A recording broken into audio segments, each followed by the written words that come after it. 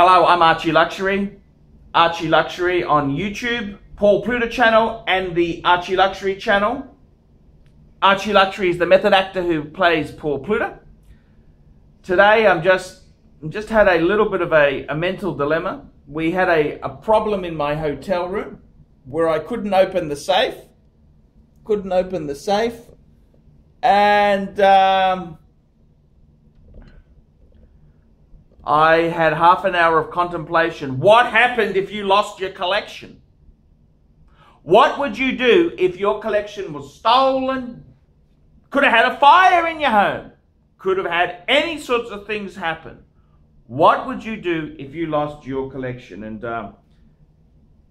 these are the pieces in question. These were in the safe as well as a few other little pieces.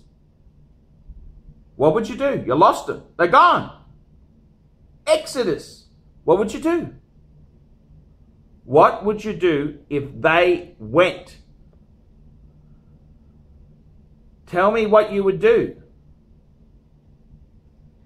And I tell you what,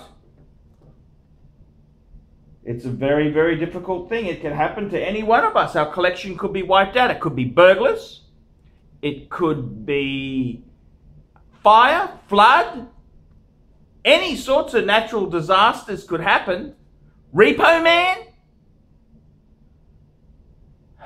What do you do? If you lost your collection, would you have the balls to start again? Or would it be just too devastating, you can't do it? And I got to tell you, I've been there before. Many years ago, I had a really fantastic Hornby O-gauge train set collection. I had electric locomotives. I had a Princess, if you're into Hornby, these are tin electric and clockwork trains, O-gauge. I had a Princess Elizabeth, mint condition, outstanding condition, in a presentation box. I had a compound, electric, 20 volt, all the better, 20 volts are the better ones. Compound, I had a rare 5 box. I had 10 box sets. I had a 502, which is an electric set that only came to Australia after World War II. Very, very rare. I had a Flying Scotsman, with the wind deflectors. Very rare, one of those. I had 1923 box set. Did I have some rare things? And after I had an affair, I needed money to bail myself out. I sold a lot of them off. I never had the courage to buy Hornby again. I've got a few pieces left. I've got a couple sets left, two clockwork sets and a whole stack of rolling stock, all boxed, sort of nice stuff. But I never had the balls to start my Hornby collection again, which in many ways the pound's gone the wrong way. So if you're going to get out of something, that turned out to be a good thing to get out of, but I miss the stuff I had. I had some really good stuff, really, really cool stuff. Boxed Princess Elizabeth, ooh, very beautiful. And I mean, starting again. I just had this horror story where I couldn't open the safe in my room, and I'm thinking, has everything been stolen? My watch collection been stolen? Has it gone? Has some bikie wearing a world time pressing the buttons, not knowing what the presser does?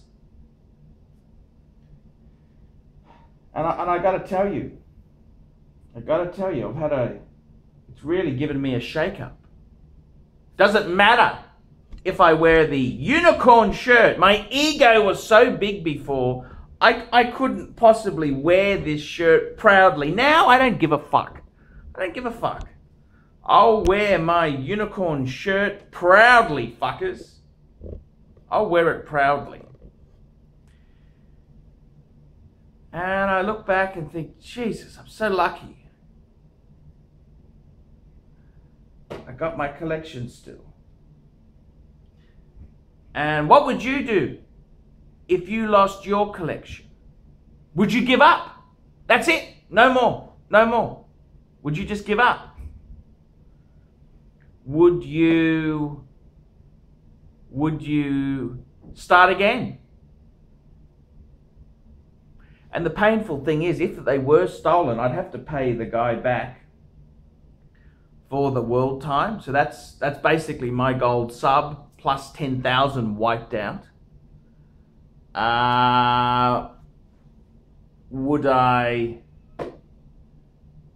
It's very, very painful. Very, very painful to start again, fuckers. Very painful indeed. And what would you do if it was gone? All stolen? And it's made me wonder, you know, do you really want all these possessions if you're fearful of theft and damage? Maybe one super piece. I don't know what to say, you know, maybe it's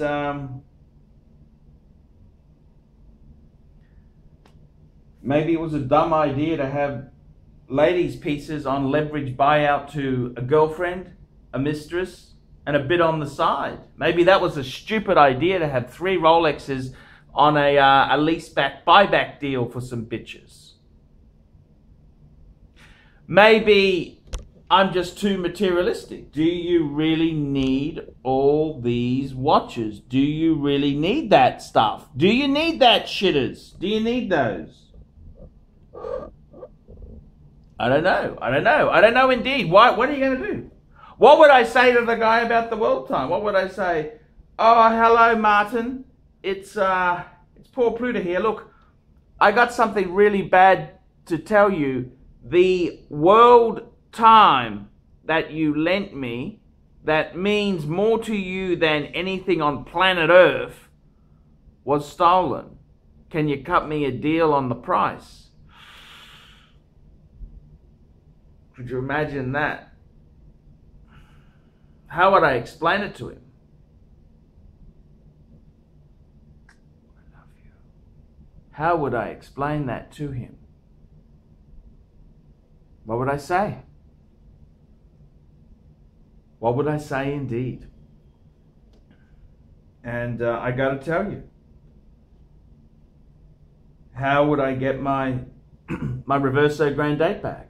How would I get that back?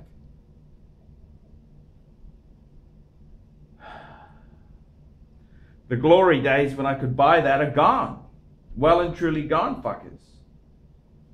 I mean, I've got a even a piece like the humble Rolex Explorer 2, no holes case, solid end link. They ain't super cheap, are they? What would I say? What would I do? Or maybe I'd just buy one Speedy and be done. Get a Speedy, Speedmaster man on the fucking moon and be done. What do you reckon? What do you reckon? Could I do that? Could I do that? Indeed. And I gotta tell you what, sometimes you look at your material goods you own, and do your material goods own you, or do you own the material goods? Very, very tricky question. It's changed me. I used to be such a vain fucker. Now I don't mind wearing the unicorn shirt.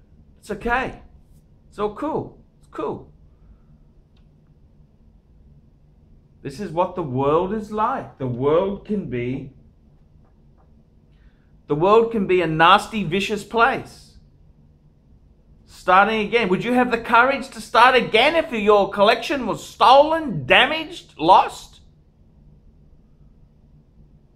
What would you do? In my case with the Hornby collection, I didn't have the balls to start it again. I know someone else who had a huge camera collection that went underwater in the floods a couple of years ago, and he's rekindled it. He's also gone a bit insane. What would you do, fuckers, if you lost your collection? What would you do? Tell me, tell me, tell me. I'm Archie. Archie Luxury. Tell me what you do, fuckers. We specialize here in pre-owned Rolex watches. Rolex watch is a very special timepiece, and we always do the servicing exactly as factory specifications. We buy a pre-owned piece and we put it into brand new condition. We have Rolex certified technicians working on that. We completely disassemble the piece, we adjust and polish and change every single part of the watch.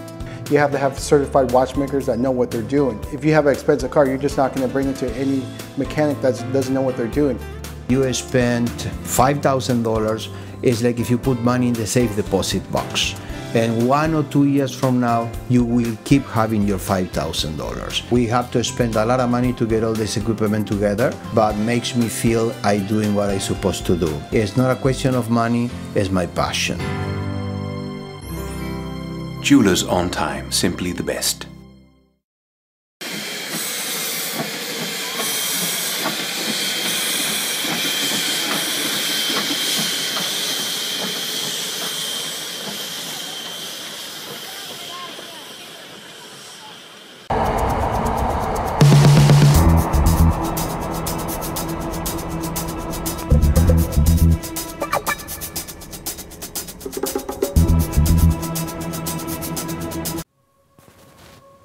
Hello fuckers, I'm Jesus, and I wanted to thank you for watching the Archie Luxury channel on YouTube.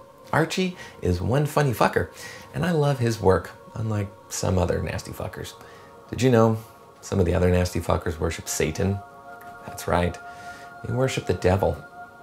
I love Archie Luxury, and I know he's happy you are watching. Love you all, and please keep watching. Please look in the description of this video to find 10 ways you can help Archie.